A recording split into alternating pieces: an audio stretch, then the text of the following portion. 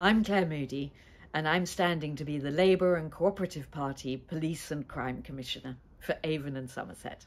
Protecting women from male violence has been a priority of mine throughout my working career, and it is absolutely a priority in this campaign to be Police and Crime Commissioner, and if I am fortunate enough to win the role.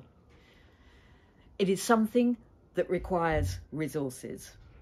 We know right now that where you are looking at male violence against women and girls being in excess of 20% of recorded crime, depending on the type of crime that you're looking at, you get nothing like those resources dedicated to fighting on this issue. That has to change.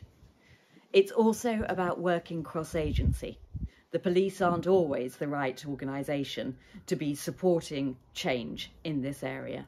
I would lead on a cross-agency public health approach to tackling male violence against women and girls. It is completely understandable why there has been a loss of confidence in the police by women. We've had really high-profile cases like Sarah Everard and others, but also we know there's a systemic problem in the police around women's issues. I was really pleased to see Sarah Crewe acknowledge the institutional sexism there is in the police force. We know, because of that institutional sexism, that there has to be systemic change. That's got to be around recruitment practices and around practices inside the police force that maintain women working as police officers and as police staff.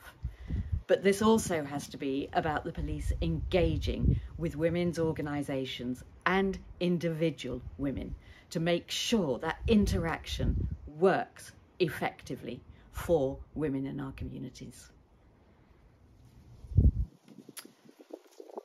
I don't think there is one big challenge in supporting women and girls. I think there are a number of things that we have to keep in mind.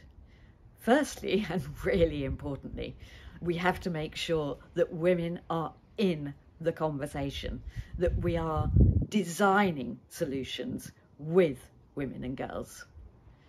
Secondly, this isn't just about the police. It's also about the wider criminal justice system and the lack of results that we are getting in terms of charge rates, but also then when it comes to the courts. And finally, it is about focus. It's about consistent attention and leadership. And that is what I will bring to this role.